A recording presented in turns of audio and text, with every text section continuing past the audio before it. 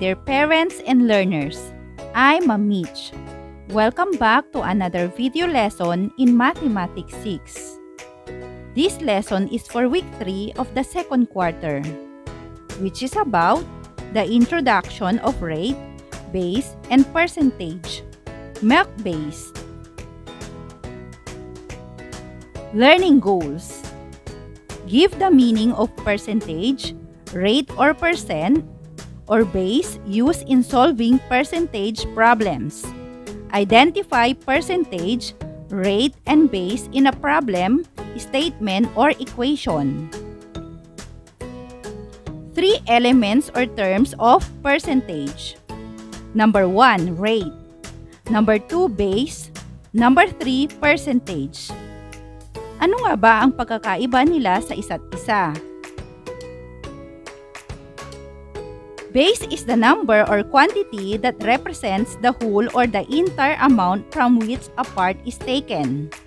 Ibig sabihin, ang base ay ang number o bilang na tumutukoy sa kabuuan o buong halaga kung saan ang bahagi ay binabawas. Percentage is the number or the amount that represents a part of a whole. Ibig sabihin, ang percentage ay tumutukoy sa bahagi na nagmula sa kabuuan or base. Rate is the number compared to 100. It usually has either a percent sign or the word percent with it.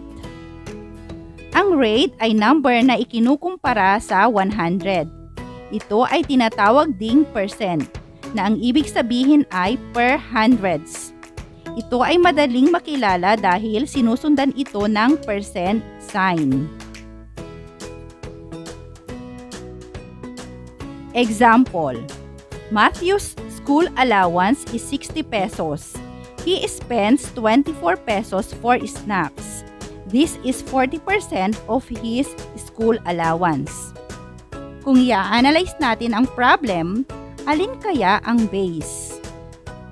Tama, ang base ay 60 pesos dahil ito ay ang total allowance ni Matthew. Alin naman ang percentage? Tama, ang percentage ay 24 pesos dahil ito ay ang parte o bahagi lamang ng total allowance ni Matthew na 60 pesos. Lastly, alin naman ang rate? Tama, 40% dahil ito ay may percent sign. Sa problem na ito, gawin nating mas maikli ang statement pero pareho pa rin ang content. So we have 40% of 60 pesos is 24 pesos. 40% is the rate dahil sa percent sign. 60 pesos is the base. Ang palatandaan dito ay ang word na of. So nauuna ang of bago yung base. 24 pesos is the percentage. Ang palatandaan naman dito ay ang word na is. Pero pwede ring ang is ay makikita before the percentage or after the percentage. Determine the rate, base, and percentage. Number 1. 20% of 50 is 10. 20% is the rate dahil meron siyang percent sign. 50 is the base because of the word of before 50. 10 is the percentage because of the word is before the number 10. Number 2, 80 is 125% of 64. 125% is the rate because of the percent sign. 64 is the base because of the word of bago yung 64. And 80 is the percentage. So, dito naman, ang is ay sumunod sa 80. So, yan pa rin ang percentage. Number 3. 8% of 1,200 is 96. 8% is the rate dahil sa percent sign. 1,200 is the base dahil meron itong off na nasa unahan ng 1,200. 96 is the percentage dahil meron tayong word na is bago yung 96.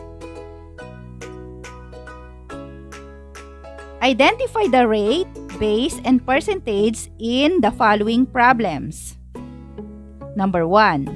Narda has 5,000 in her pocket, which is 25% of her father's money. Her father must have 20,000 pesos. Rate is 25% because of percent sign.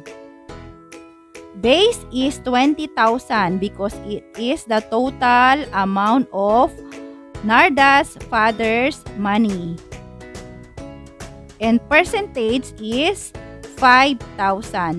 Yan naman yung nasa pocket ni Narda.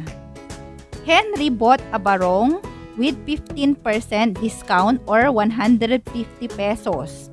The barong must have a tag price of 1,000 pesos.